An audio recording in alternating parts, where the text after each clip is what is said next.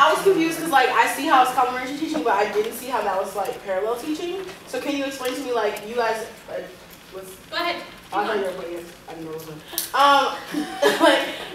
So like you guys were attempting parallel teaching. So like, because in my mind, parallel teaching like it never meets because the parallel line. So like y'all would teach completely different things. So that's why I was like, why would it be parallel teaching? So like, what is parallel teaching supposed to mean? Well, parallel teaching, you're teaching the same thing, but using different methods. Oh, okay. So up here, you guys had a cool little visual. Up there, they did a little sort. Oh, okay. No visuals. Okay. Based on their assessed needs, which I did, rigorous work around in preparation for this session. But I think you noticed a potential pitfall with that method because it happened with Camille and I. What's the pitfall? Like what happened? Okay, could make it difficult to hear. True. And I have one more question. Yeah. So since you had a picture with that focus before, since you said you created your picture. Yeah. Bingo. No, she wasn't saying yes to your response. I think she was saying, well, I'm not going to say she said no. I think she wants you to keep going. They are serious about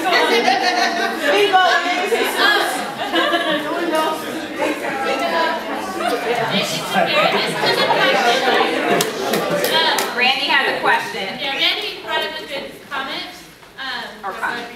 Yeah, which one? I wanted to know which one between Camille and Melissa is gen ed and which is special ed, because they have distinct roles in here, so we're supposed to assign how they're teaching.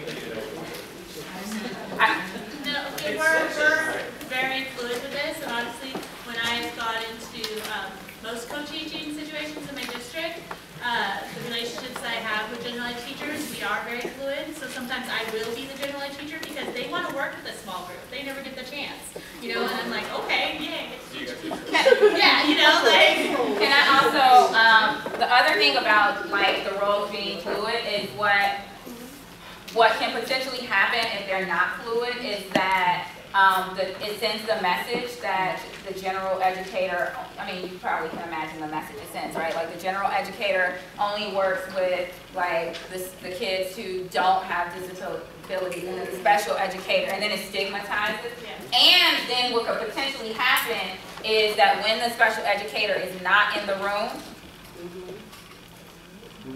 students don't learn. Students are not learning. Because it's like, oh, those kids, and like your sped teacher is not here. So. These in theory overlap. Yeah. I mean, they're not super concrete, but not for the purposes of being. Is that where the question was going? Oh no, I'm not gonna get bingo, but I was just. Oh, you might. Yeah. Oh no, I mean I will. You got bingo? Okay, she's going to verify. But I wanted to point out something that happened with Camille and I. You noticed I finished my group first, and she was still going. So that's something that like you've got to be really in sync and rehearse, and that's why that collaboration coaching is so important in advance. And so that's going to be a later part of this session. So I want to move into the different parts of an IEP. So I cut and paste some IEP from one of my students. All names and identifying information has been removed. And just to highlight those pages that you want to look for as a general education teacher, there will be a page that has present levels of performance. On this page, you're going to be able to find lots of useful information. You're going to find out student strengths, what they're interested in, what their parent concerns are. You're going to find out how they did on the last state assessment. You're going to find out all this fabulous information about their performance in school. So this has all assessment data for reading as well as math. It's supposed to be current. Sometimes you'll see IEPs where it's really outdated. It might be outdated. It's also, some people also call it SWOT. So it's like you said, acronyms, that might be referred to that. So this is a page where hopefully if it's well written, you're going to have a lot of great information. It's going to be written in a very asset-based way of what students are able to do.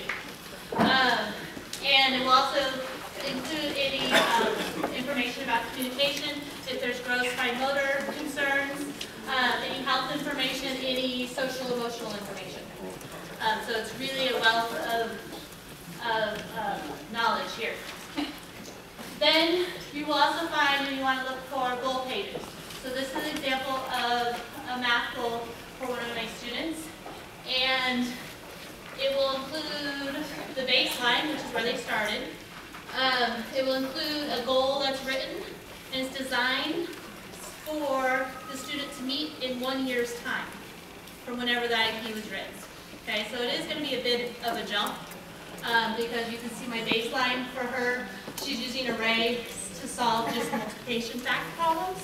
And so my year-long goal for her is when given a set of 10 problems requiring the multiplication of multi-digit numbers by 2-digit numbers, that she'll compute the product using manipulative, representational drawings, or a standard algorithm with 80% accuracy.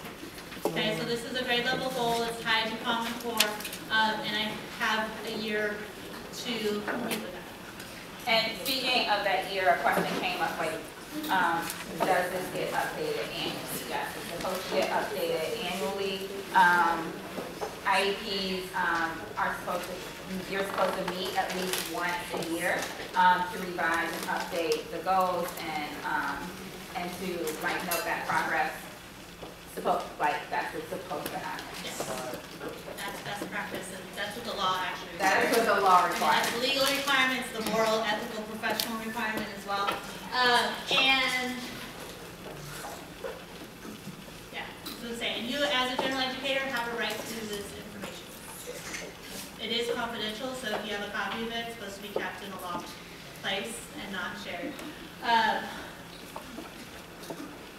So we have 3 different types of IEP goals. Here's just an example. So I just want you to read through these.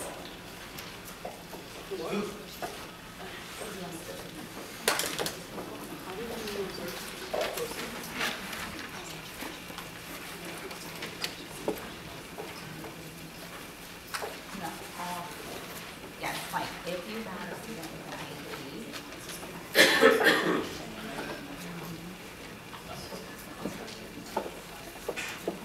well, all the goals are in the one IEP document.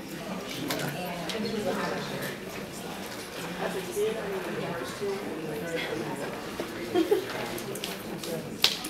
so I'm still.